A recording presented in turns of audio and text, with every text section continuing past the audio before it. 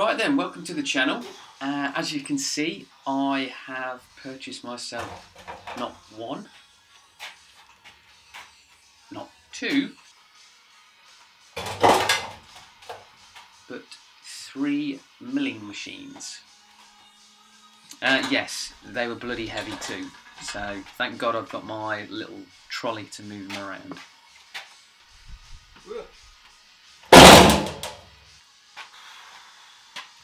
So I picked up these milling machines from an equipment dealer, so they tend to deal with huge pieces of equipment, however they come across these, and they come from a technical college. This particular model is an Optimum BF20. This being my first mill, probably not the best way to go about it because I have no idea how a good one functions as to how a bad one functions. Luckily I've got 3, so by the time I've played around with them and got an understanding of how they work and what have you, I should have a good idea as to how they function properly. Now, the equipment dealer were very open. They let me look around the machines before I actually made the purchase and inform me of the faults that were on the machines. The first one has a gear issue. The second machine comes with an electrical issue. And then lastly, one of the machines does actually work. However, the readout or the display is faulty. What I'm going to do is name the machines, so it makes it a little bit easier to understand what's up with each machine and also help you follow along at home.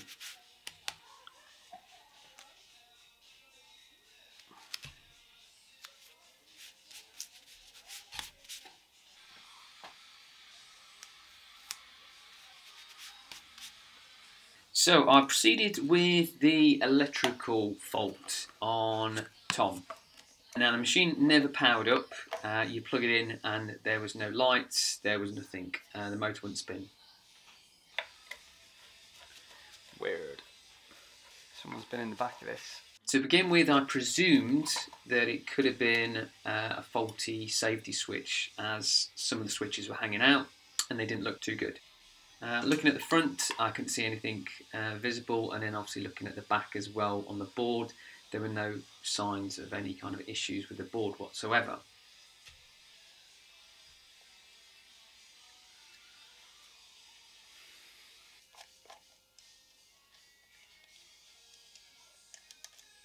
Ah, it's a fuse.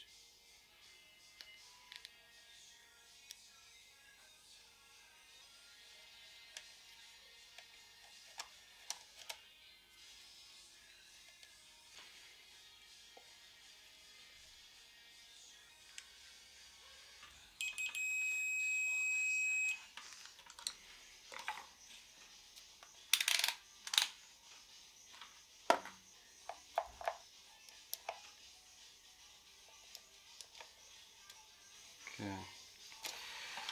So I've got 230 volts, or 240 volts. What we've got here is, I guess it's a transformer, because on the board it states AC 230 volts going in. On the output side you've got AC 9 volts, and then if we have a look on it, 230 volts AC input, output 9 volts AC. So I've got my meter set to AC and I should see 234 volts. Now on the other side I'd expect to see 9 volts. So knock the meter down a little bit. So it's fluctuating all over the place at 1 volt. So to double check, I've pulled out the board on the working one. Same scenario. So again, same test. Input side should see 230. Might help if you turn it on as well. Right setting. 236 volts. 9 volts is that side. Work it down. 10.6. My feeling is the transformer on the other machine might be faulty. So I'm going to do a bit more investigation.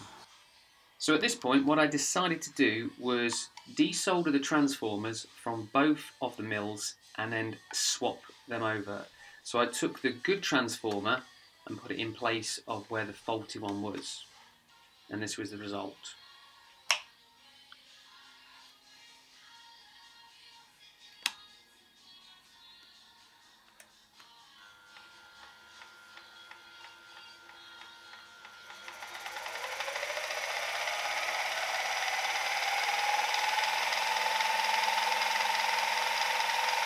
Success. So it worked. So that tells me that there was an issue with the transformer. Now, what I decided to do was investigate a little further into what was actually wrong with the transformer.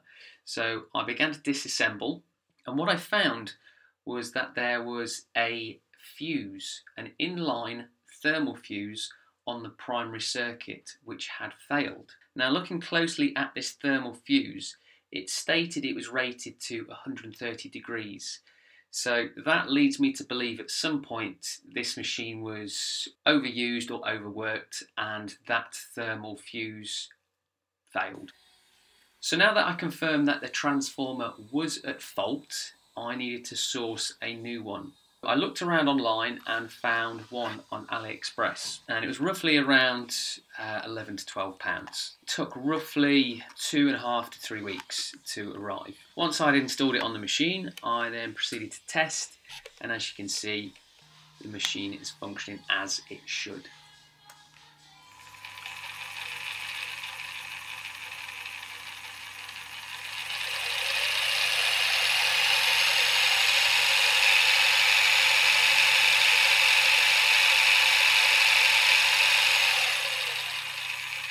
So with Tom now being fixed and working as it should, I moved on to the next machine, which was Harry. Now Harry had an issue with the gearing, so the high and low gear selection.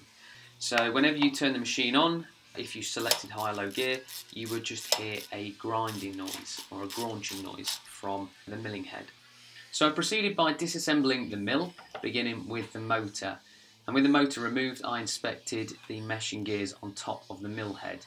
Now these all appeared intact. Sometimes you hear stories of the plastic gears cracking, but in this case they were okay. So I proceeded a bit further and disassembled the mill head completely. And this is what I found. The high and low gear had been completely stripped of its teeth. Luckily this is a plastic gear and no other gears were damaged within the milling head. So what I needed to do now was source an alternative gear. Now this particular mill is shared between various brands, so there are plenty of parts that can be found online.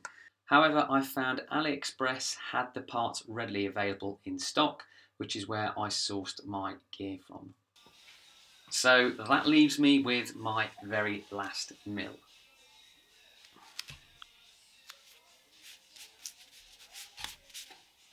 Now, I'm undecided as to what I'm going to do with this mill.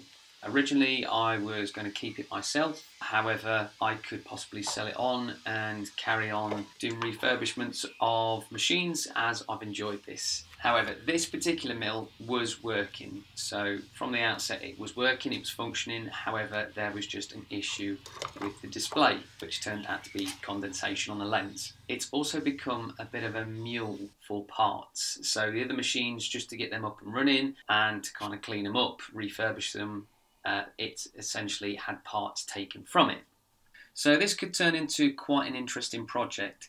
There are a handful of items on the mill that I will need to custom fabricate. One of the areas I'd like to address is possibly a belt conversion. So these machines tend to be on the noisy side due to the fact they have mesh gears, so a belt conversion would quieten that down.